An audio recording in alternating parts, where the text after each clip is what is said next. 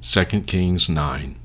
Now Elisha the prophet called one of the sons of the prophets, and said to him, Gird up your loins, and take this flask of oil in your hand, and go to Ramoth Gilead. And you will come there, and look there for Jehu the son of Jehoshaphat, the son of Nimshi. And you will come in, and bid him arise from among his brothers, and you will cause him to come in to an inner room. Then you will take the flask of oil, and pour it on his head, and say, Thus says Yahweh, I have anointed you king over Israel. Then open the door and flee, and do not wait. So the young man of the prophet, went to Ramoth Gilead.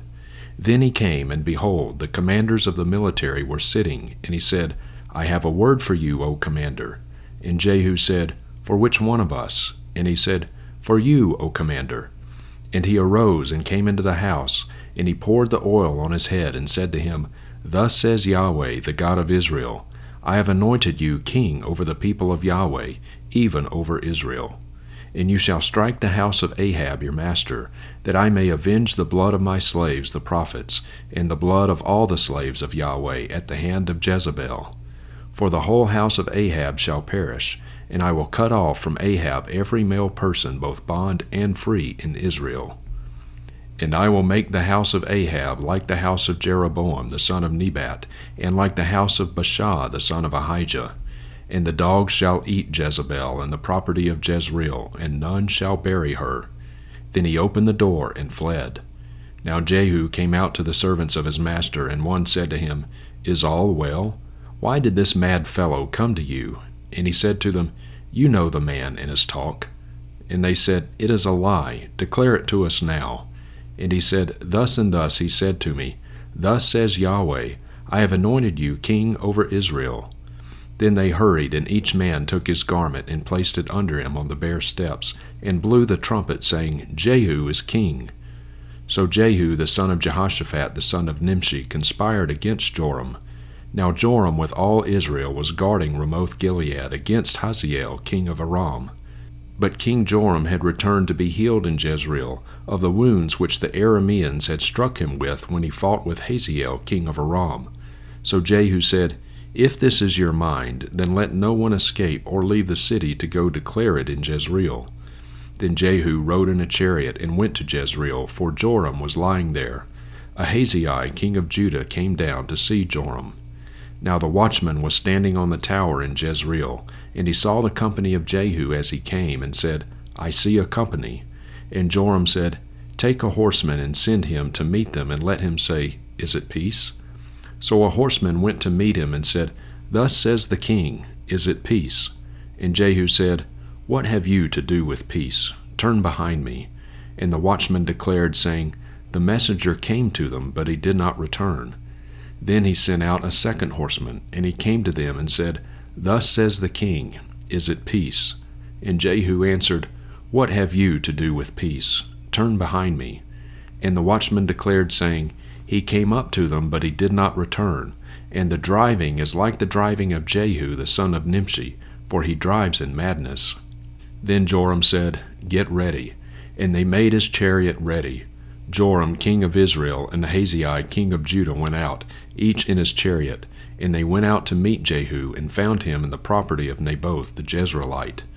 Now it happened that when Joram saw Jehu, he said, Is it peace, Jehu? And he answered, What peace, so long as the harlotries of your mother Jezebel and her sorceries are so many? So Joram turned about and fled, and said to Ahaziah, There is deception, O Ahaziah. And Jehu drew his bow with full strength, and struck Joram between his arms, and the arrow went through his heart, and he crouched down in his chariot. Then Jehu said to Bidkar his officer, Lift him up, and cast him into the property of the field of Naboth the Jezreelite. For I remember when you and I were riding together after Ahab his father, that Yahweh lifted up this oracle against him. Surely I have seen yesterday the blood of Naboth and the blood of his son, says Yahweh, and I will repay you in this property, says Yahweh. So now lift him up and cast him into the property, according to the word of Yahweh. And Ahaziah the king of Judah saw this, and fled by the way of the garden house. And Jehu pursued him, and said, Strike him down too in the chariot.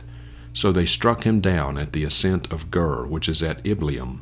But he fled to Megiddo, and died there. Then his servants carried him in a chariot to Jerusalem, and buried him in his grave with his fathers in the city of David. Now in the 11th year of Joram, the son of Ahab, Ahaziah became king over Judah. Then Jehu came to Jezreel, and Jezebel heard of it, and she painted her eyes and adorned her head and looked out the window. As Jehu entered the gate, she said, "Is it peace, Zimri, your master's killer?" Then he lifted up his face to the window and said, "Who is on my side? Who?" And 2 or 3 officials looked down at him. And he said, "Throw her down." So they threw her down, and some of her blood was sprinkled on the wall and on the horses, and he trampled her underfoot. Then he came in and ate and drank, and he said, "Take care now of this cursed woman and bury her, for she is a king's daughter." They went to bury her, but they found nothing more of her than the skull and the feet and the palms of her hands. Therefore they returned and declared it to him, and he said, "This is the word of Yahweh, which he spoke by his servant Elijah the Tishbite, saying, In the property of Jezreel the dogs shall eat the flesh of Jezebel. And the corpse of Jezebel will be as dung on the face of the field in the property of Jezreel, so they cannot say, This is Jezebel." 1 Timothy 6. All who are under the yoke as slaves are to regard their own masters as worthy of all honor, so that the name of God and our doctrine will not be slandered. But those who have believers as their masters must not be disrespectful to them because they are brothers, but must serve them all the more, because those who partake of the benefit are believers and beloved. Teach and exhort these things.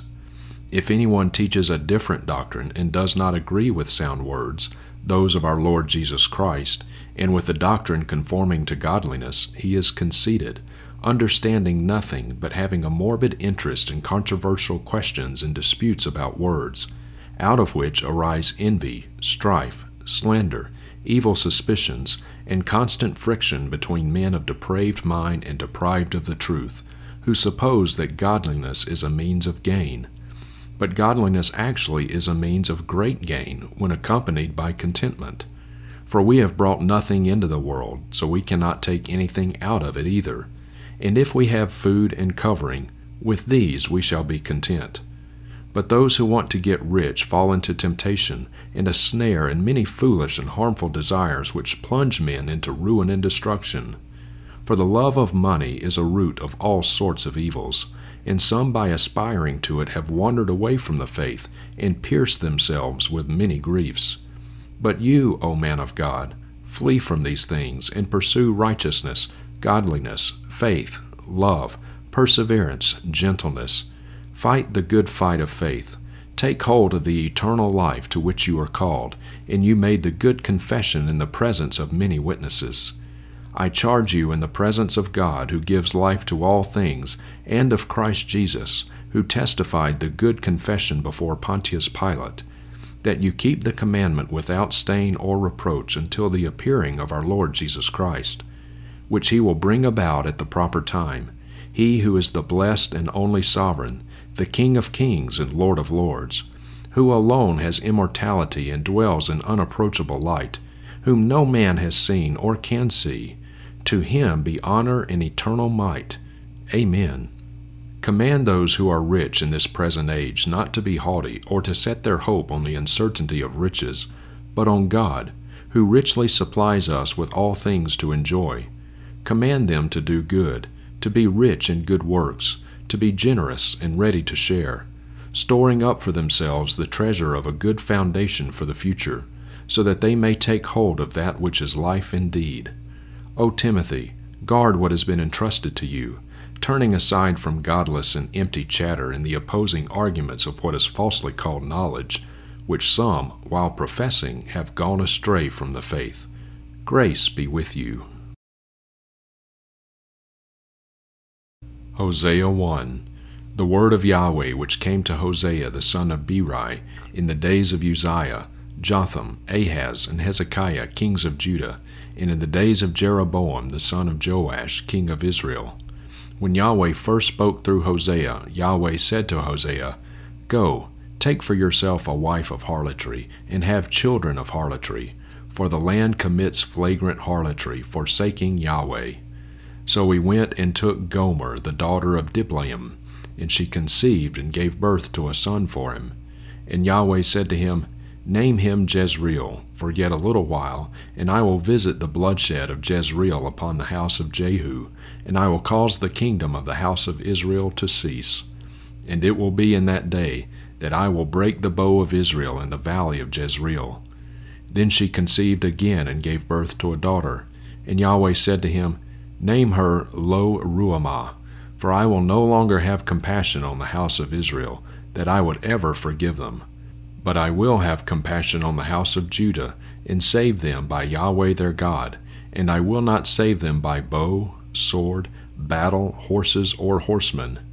Then she weaned Lo-ruhamah, and she conceived and gave birth to a son. And Yahweh said, Name him Lo-ammi, for you are not my people, and I am not your God. Yet the number of the sons of Israel will be like the sand of the sea, which cannot be measured or numbered. And it will be that in the place where it is said to them, You are not my people, it will be said to them, You are the sons of the living God. And the sons of Judah and the sons of Israel will be gathered together, and they will set for themselves one head, and they will go up from the land, for great will be the day of Jezreel. Psalm 119, 73 through 96. Yod. Your hands made me and established me. Give me understanding that I may learn your commandments. May those who fear you see me and be glad, because I wait for your word. I know, O Yahweh, that your judgments are righteous, and that in faithfulness you have afflicted me. Oh, may your loving kindness comfort me according to your word and to your slave. May your compassion come to me that I may live, for your law is my delight. May the arrogant be ashamed, for they wrong me with lying, but I shall muse on your precepts. May those who fear you turn to me, and those who know your testimonies. May my heart be blameless in your statutes, so that I will not be ashamed. Kaf.